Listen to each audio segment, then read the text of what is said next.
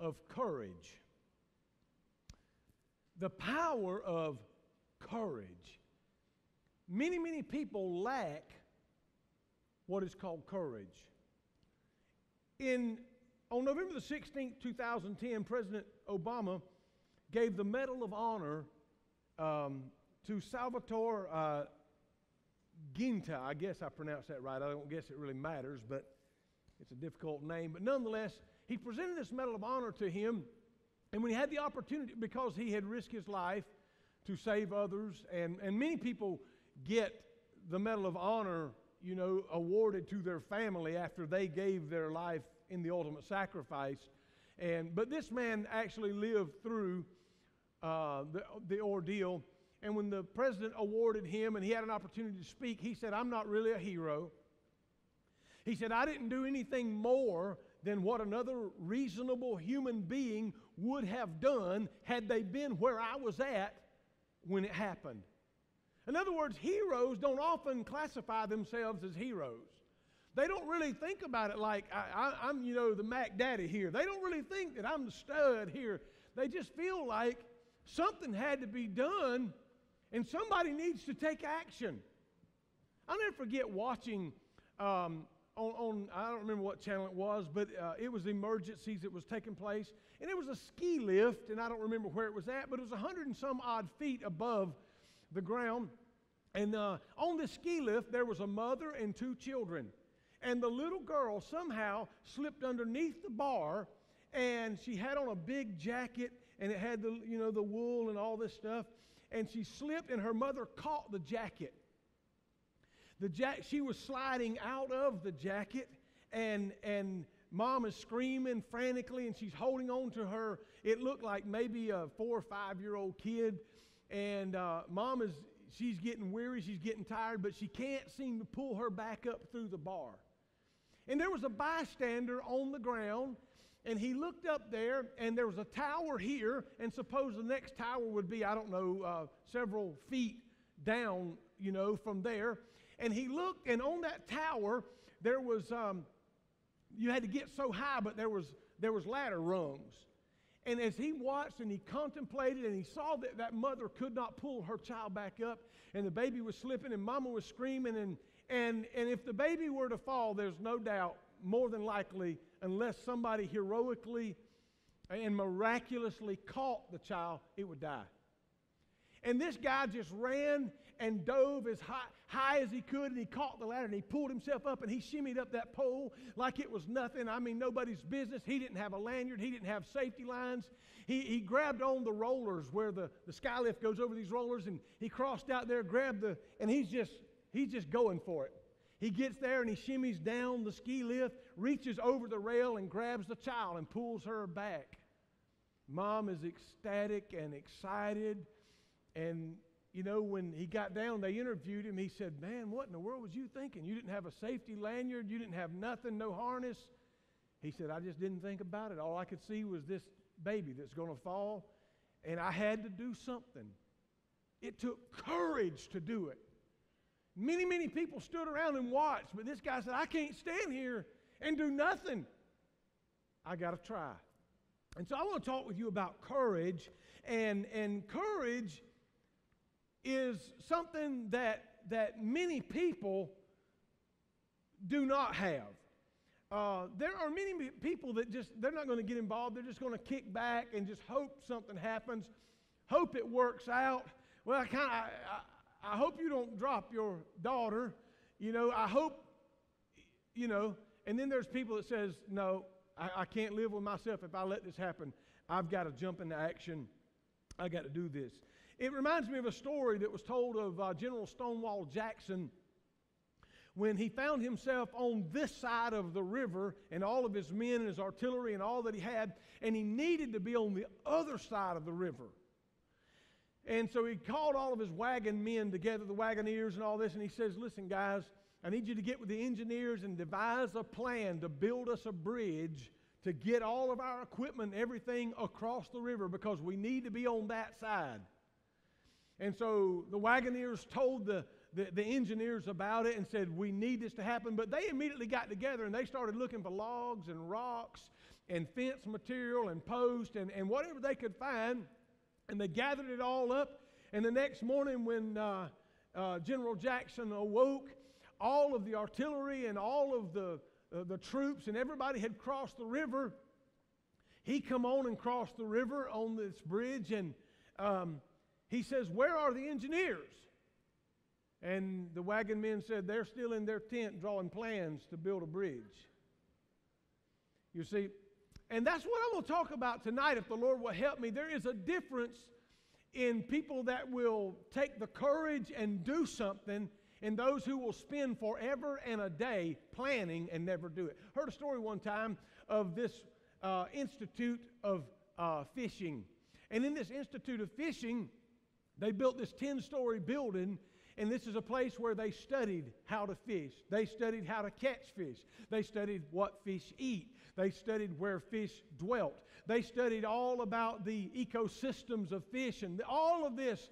And they had seminars on fish, and they learned about fish, and they taught about fish, and they taught about the best rods and reels and the best boats and motors and all of these things. The problem was they never fished. And what I'm saying is you can have all the plans in the world. And I believe in planning. Don't get me wrong. I'm not saying just fly by the seat of your pants. You know me. I believe in planning. But there comes a point in time when you have done some planning, you don't have to plan till it's perfect because you're never going to do it. Are you hearing me? If you're a hunter and you're waiting on the absolute perfect shot, they come along once in a while. But for you hunters, you realize you got to take what you're given. You got to take what's there, what is available. You hear about pitchers sometimes saying, and football players sometimes saying, baseball players that are hitting, you got to hit what you're given. I mean, if the ball is low and outside and that's all you're getting, then you got to try to hit it or walk. Are you with me? So you got to work with what you got. The thing is, there are those who will talk and plan forever and never do anything about it. A Greek philosopher said that heaven will never help a man that will not act, that will not do something. You know what the Bible tells us?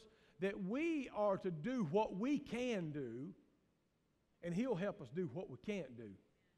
You see, actions, my mother used to tell me, son, actions speak louder than words. And at some point, we have got to quit thinking about it, quit planning about it, quit going on and on about it, and kicking the ball around the room, and finally just start doing it. Nike had a slogan that said, just do it.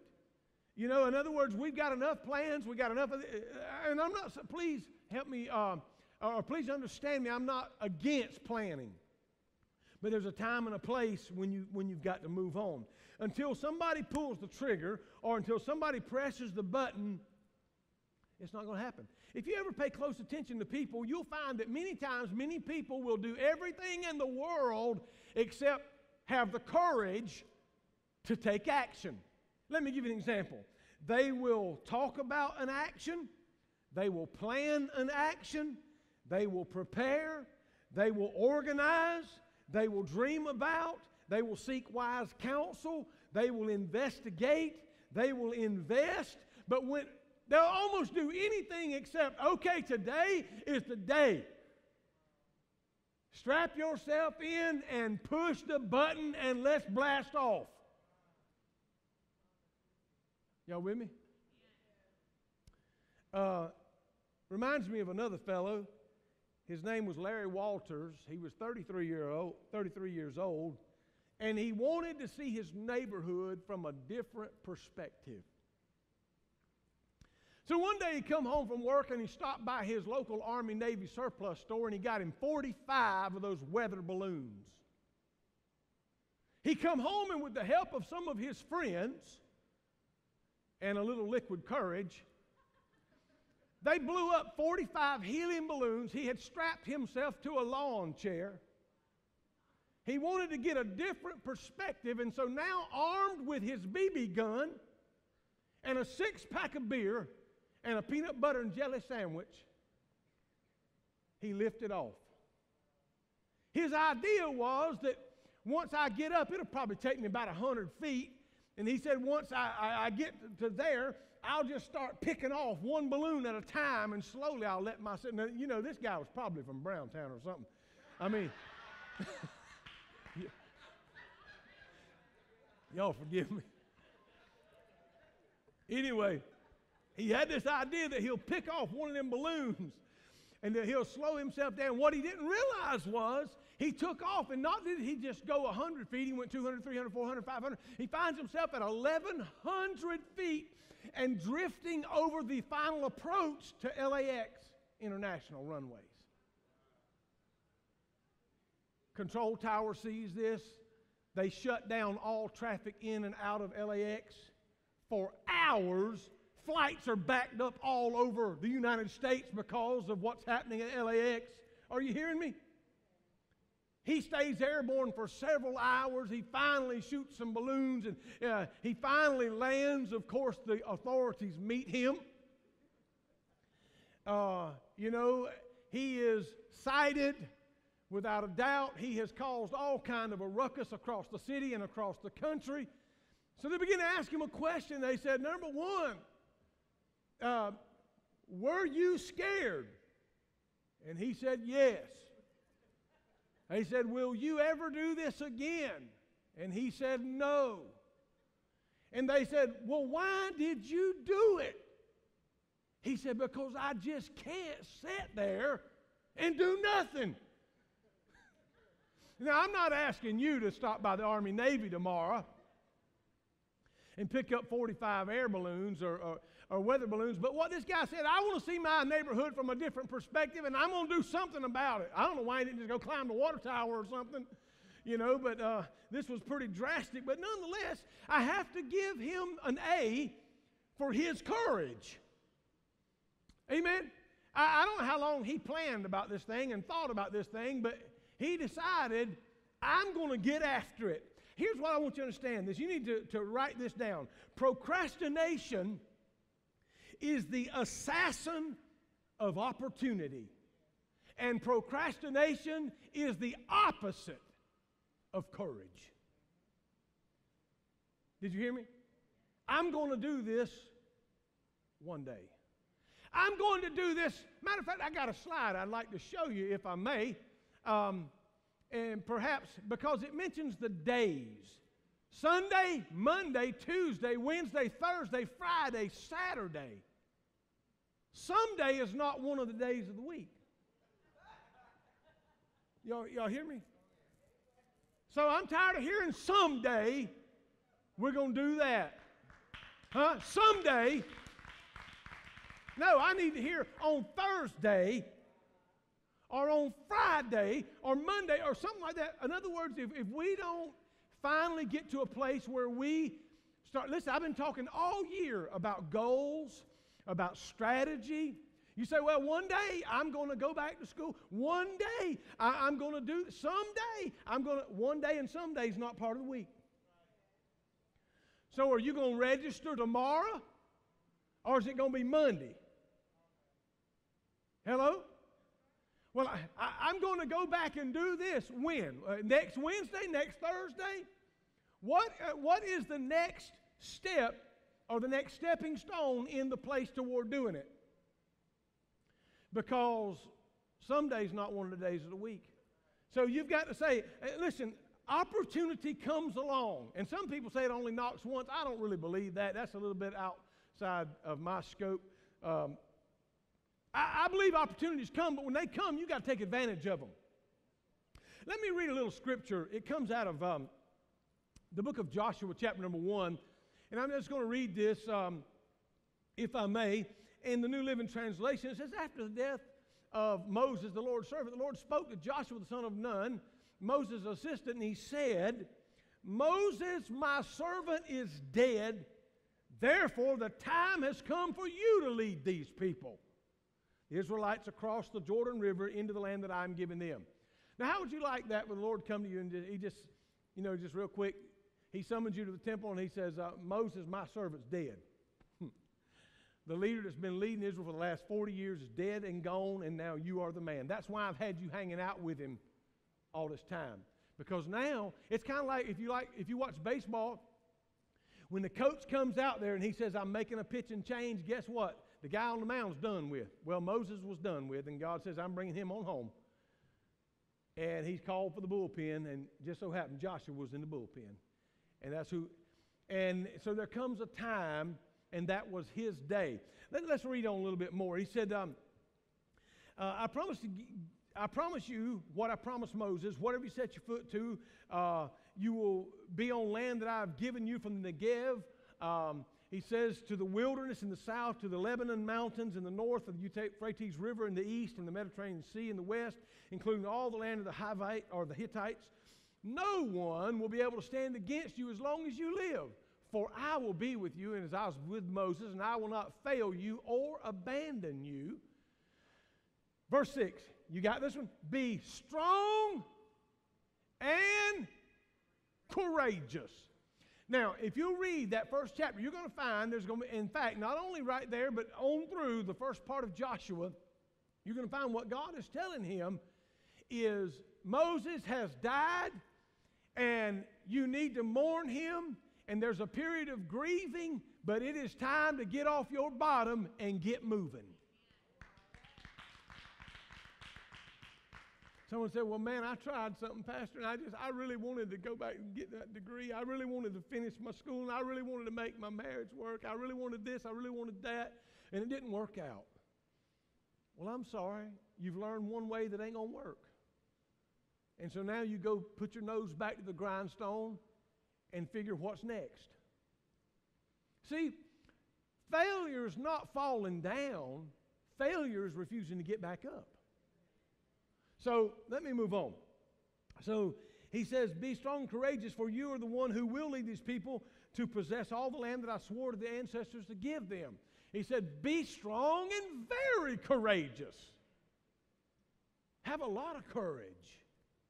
Remember what I said? Courage is the opposite of procrastination. There was another place, and man, I wish I could pull it right out of my head right now, but they were circling a mountain, and the Lord spoke and said, how long will you circle this mountain? It is time to go up. Amen? There comes a time when you got to quit talking about it and let's go for it. All right. So let me go on. Be strong and very courageous. Be careful, obey all the instructions Moses gave you to do. Do not deviate from them, turning either to the right or the left. Then you will be. Did you catch that? Then. So he says, when you do these things, then you'll be successful in everything you do. There's a whole lot of people wanting to be successful in everything they do, but not doing all the things that God mentioned that we need to do in order to be successful in everything we do. Study the book of instruction continually. Meditate on it day and night so that you'll be sure to obey everything written in it. Only then, there again, only then will you prosper and succeed in all that you do. This is my command. Be strong and courageous. Do not be afraid or discouraged, for the Lord your God is with you wherever you go. And I want to tell you something. God is with us wherever we go. He's not abandoned us when we get on the job tomorrow. He has not left us if we went to the mountains or down to the sea. He is with us wherever we are. And so no matter what we face in life, He is there to sustain us. So many people, I don't think it's that they're lazy. I don't think it's that they lack drive or passion. I just think they're scared. I think they're afraid to take a chance, afraid to jump off of the diving board, so to speak. The reality of the world that we live in is that nothing will happen until somebody does something. So thinking and praying and planning and all of these things have their place. But until you grab the shovel and start digging the ditch, nothing happens. I believe that we can say, oh God, now I've thought about things. I have consulted you. I've got wise counsel. I have prayed about it. I have done all these things. And now I'm going to put my hand to the plow. And I'm asking you to help me now get this done. And there are things throughout the Scripture that did not just fall in place until leaders or people decided, now I will start walking in the promise and see what God has. You know, we live in a society, we won't sign contracts before we ever start. Show me a contract that says what's going to happen on April the 30th and on September the 10th, and show me everything. Well, God spoke to Abram and said, get thee out of thy country and from among thy kindred. Well, where are we going, God? Unto a place that I'll show you. Well, go ahead and show me. Can I get a Polaroid? Can you send it to my iPhone? And God said, no. I'm going to tell you on the way. Hello? And then when he had promised him a son for 25 years and he was finally born and now he's 13 or 14 and some say as much as 17 years old. And God says to him one day, I want you to take Isaac, that son of promise that we waited so long for. You were 75 years old when I promised you a boy, and you were 100 years old when he was born, 25 years in the making, and now he's grown up, and I have the son of promise, and God says, take him on top of Mount Moriah and sacrifice him unto me. And Abraham's like, no, God, you ain't making no sense. And y'all ever had that conversation with God? And hold up, God. I was cool when you was talking about sacrificing his son or her son. I was cool when you was talking about using their money. I was cool giving their car away. I was cool with all that, but God, now you're talking about me. You're talking about my boy. And God said, go worship and go offer him. So the young boy asked his daddy, he said, Dad, we're going to work. And I want you to hear what Abraham told his wife Sarah. He said, Sarah, I and the lad will go yonder on the mountain and worship. And what's this? Hear the faith. I and the lad shall return. Woo! Now God had already told him to kill him. You got to read Hebrews to understand it. The writer of Hebrews said that Abraham had such a faith in God, he believed if he killed him, God would raise him from the dead. Hey, praise the Lord. So listen, the world's greatest movers and shakers, you know what they did? They prayed, they planned, but there was a certain day, just like, you know, in our own country, they planned about D-Day, the invasion,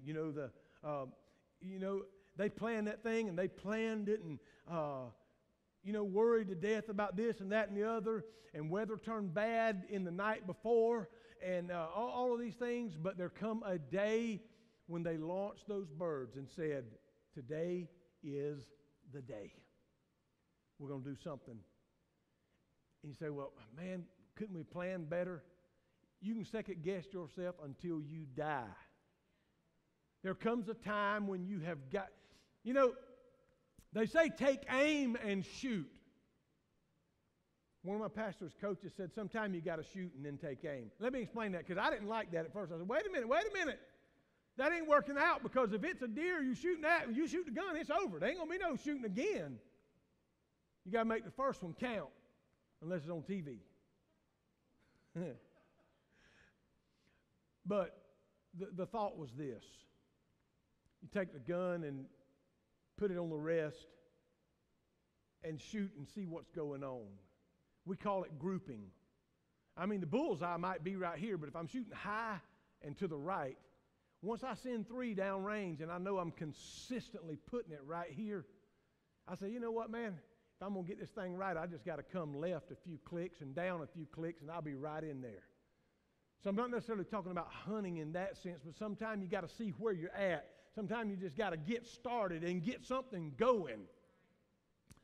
Instead of saying, well, man, I've planned, I have prepared, I've done bore-sighted this thing, I've done all that. Nothing really matters until you send one down range and see where you're hitting. Hey, Lordy. Okay, so the greatest achievers in this world have an insatiable desire to get something done. It's almost like God left out that procrastination gene on those people. You've seen people that just, man, in fact, I look at guys like Craig Groeschel, and I don't know where he gets his energy. I don't know how in the world he's constantly writing books, how he's constantly, man, he opens a new campus every 6 months, it seems like. I'm thinking, my Lord, how in the world? And I'm trying to learn from some of these guys, and I'm saying, oh, man, I'm overwhelmed. And they understand that I'm not going to have every T crossed and every I dotted, and I'm not going to know everything in totality before we pull the trigger on the project. Listen, that is a trick of the devil to make people waste time forever. I believe in doing due diligence.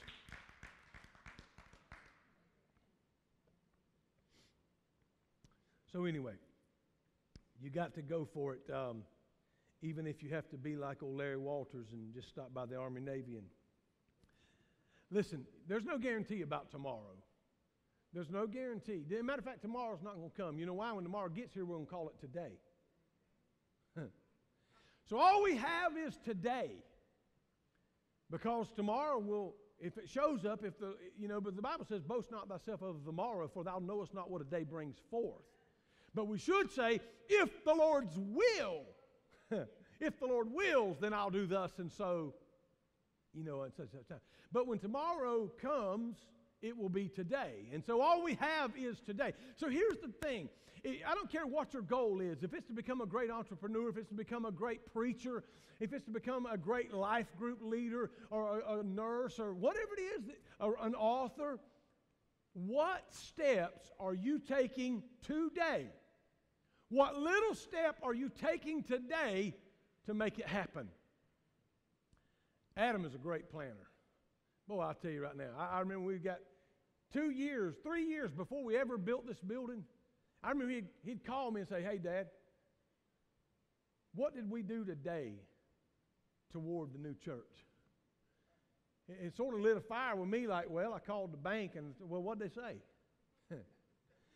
Well, we called, the engineers and, we put a down payment on this or that or the other, but it was like every single day, something's got to be planned. Here's the thing, you've got to say, this week, this has got to get accomplished. Tomorrow, this has got to get, and if you will do something every day that matters. Let me give you an example.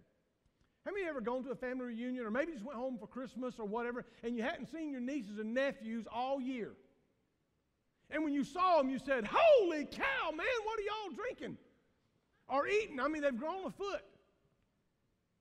And your own children, your relatives said, my goodness, look at little Susie. I mean, she has grown up. And you know why? Because what is right up under our nose, we don't realize the little incremental growth that our little babies are doing every day. They're getting stronger. They're maturing. They're filling out. They're getting broader. They're getting, more and more educated. And we don't see it because it's this little things. But what I'm saying is this, if consistently every day we add another straw to the house, another brick in the wall, if every day we do something, one day the compilation of that will amaze you and the wall will be built. One day you'll look around and say, man, I've gathered up all this now. This is incredible. And what happens when you go home for the family reunion, you go for Christmas, you ain't been around them kids since last year. And it was all of a sudden unveiled to you when you walked in the living room and said, my, my, my. And I want to tell you this. If you will stop allowing the devil to bait you into procrastinating about everything, and you say, devil, come hell or high water, if it hair lips granny, I'm going to do this on Wednesday. I'm going to do this. Let's say you're trying to build a house. Well, at some point, you got to go start the permit process, and it stinks. I know I can't stand to deal with all of that, but whether you like it or not, you got to go down there and talk to some people, and you're going to have to give them some money too. And it's going to be more than you want to give them. But if you're ever going to do it, at some point, you got to go start talking. And then they're going to tell you need this and you need that and all the other, and you're going to have your argument prepared and all that, but you might as well go ahead and sit down and get ready for it. But until you go face the music, and until you ramrod the situation, guess what? 5 years will go by, you still ain't built the house. Hello? 10 years ago by, let's talk about debt. If you don't direct your dollars, hello? Y'all hearing me? If you don't direct those dollars, I promise you, The bill will not pay itself. You can say, well, I'm on the debt snowball. Well, if you keep piling it up, it's going to take forever to get it all taken care of. Y'all hear me? Say amen. Now, I don't know if Kelly's in here, but she can tell you, man, she'll get ill with me sometime. But back when we started our debt snowball deal, I had a card that I owed $8,000. I'm not happy about that because you don't need to owe a card $8,000, but maybe you do. But if you do, you do. So if you owe it, then you just got to pay it. I said, so help me, if it hairlips the devil, I am going to pay that sucker off in 2 years. I owe $1,100. Y'all with me? Man, every time I jump out of an airplane, I'm paying that thing off. Every time I build a piece of furniture, every time whatever it is, man, I'm throwing it to it like nobody's business. And hey, I called them the other day and said, hey, my interest rate is not as good as it ought to be, and I want to know why. I pay all the time, pay way more than I owe, ain't got no bad marks on my credit. Well, we hadn't evaluated your income. I said, I'll tell you what I'm going to do. If I can't get one of the best rates, I'm going to pay this thing off and go with somebody else that will. Are you with me? Say amen. And I'm a man of my word. That's exactly what I'm doing. But until you make that conversation, hey, it runs in the family. My son Adam, he called Navy Federal. He said, why don't I have the lowest rate on my credit card? Whoa. He said, no, I know what my credit score is. I know what this is. I know what that is. They dropped it 5 points. You with me? Say amen. Until you can take it all you want to, but until you have the courage to say, this ain't going to last like this. Something is going to change. Nothing will change. All right, let me get on with it. So, anyway, you got to get started somewhere.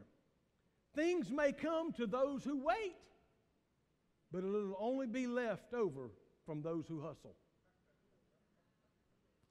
They said the early bird gets the worm. Amen. At some point, you got to say, I have got to get moving. See, the world rewards you and pays you not because of what you think about, not because of what you plan, but because of what you do. Let me give you an example of our Guatemala trip. We plan it, we think about it, we hope we cover all the bases, and every year, inevitably, there's something that we just did not prepare for. But you know what? The day comes where we load up right out here, drive to Jacksonville and get on an airplane, and there we go. Are you hearing me? And when we get back, we have done what we set out to do. If you're not careful, the devil will talk you into procrastinating until you don't have the health or the strength or the will to go on.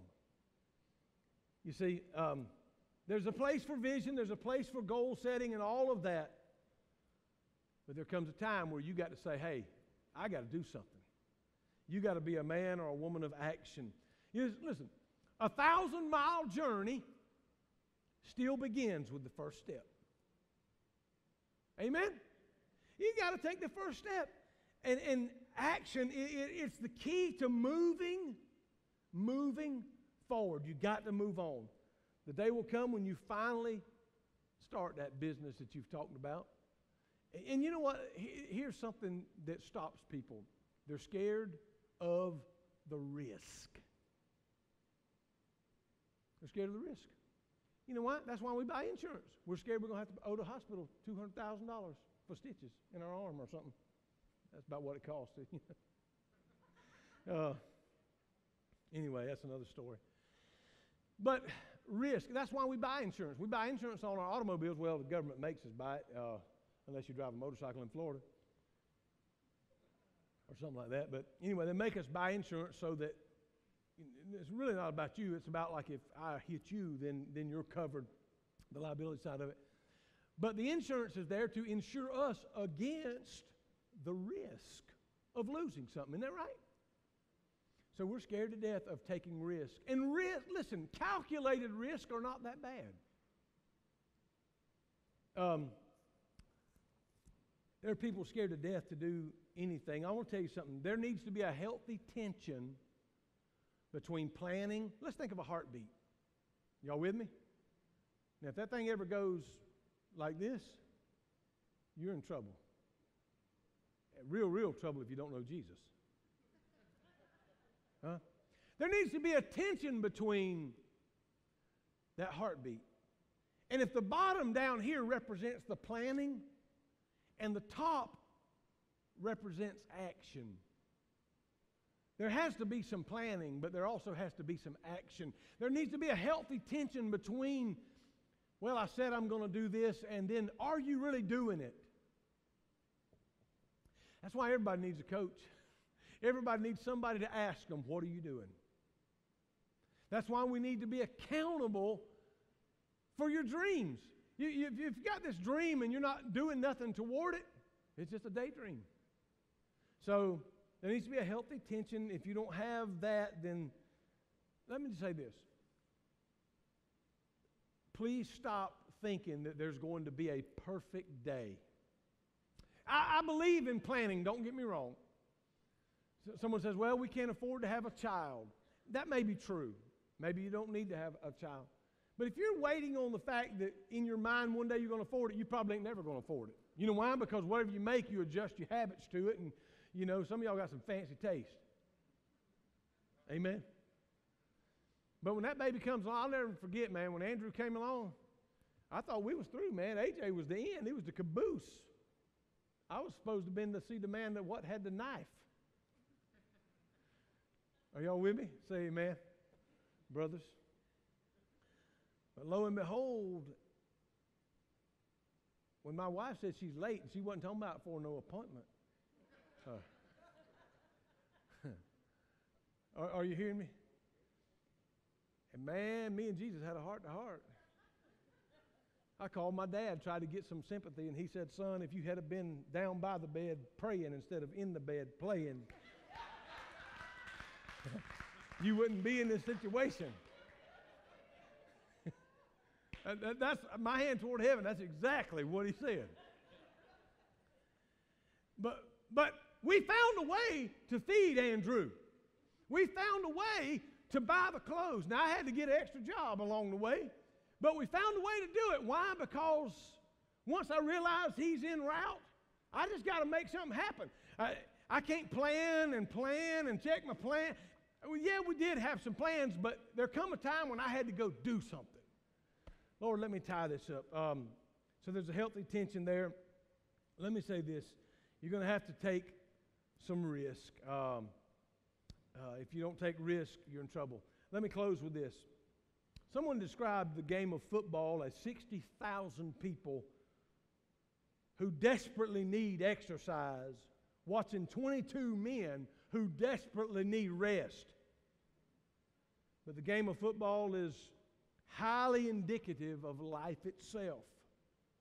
Most people watch from the sidelines. Few ever really get off the bleachers and get in the game. Sure, there's a few risks, that you might lose. There's a risk that you might fumble the ball. You might sprain your ankle or get a concussion. You might miss a tackle or slip on the wet grass. But nobody scores a touchdown or celebrates in the locker room until somebody faces their fear and suits up and runs onto the field. The goalposts are standing there for the world to see. Sure, the broadcasters and the reporters are waiting for you to make a mistake. You know how it is. Don't you love it? When you're watching football, college football is upon us, brothers and sisters. It's only a month and a half away. And everybody said amen. And sometimes I loathe listening to some commentators because you know who they're rooting for. And then I almost said when the tide turns, but that's not a good term. Anyway, when things change, they act like they knew it all the time. Well, I knew old coach had something up his sleeve, And I'm thinking, you rascal, you was rooting for them all along. There comes a time when you got to do something about it. You can't just hope that it's going to happen. It won't. You got to make it happen. Stand with me if you will. So Lord, we come to you and thank you for this opportunity Thank you for the power of courage. Lord, help us to kill that enemy called procrastination, which is the assassin of courage and productivity. Lord, don't let us procrastinate. Give us a check in our spirit every time we try to put off. May we hear the echo again that someday is not one of the days of the week. One day is not one of the days of the week. So when we start thinking of our goals and our dreams and our plans, what day is it? What date on the calendar are we going to accomplish it? Where are we going to hold ourselves accountable? When will we get it done? So Lord, if we'll do this, we'll make stride in the kingdom and we'll realize the goals that we've set. So help us now in the name of Jesus, I pray. Amen. God bless you. We look forward to seeing you on Sunday.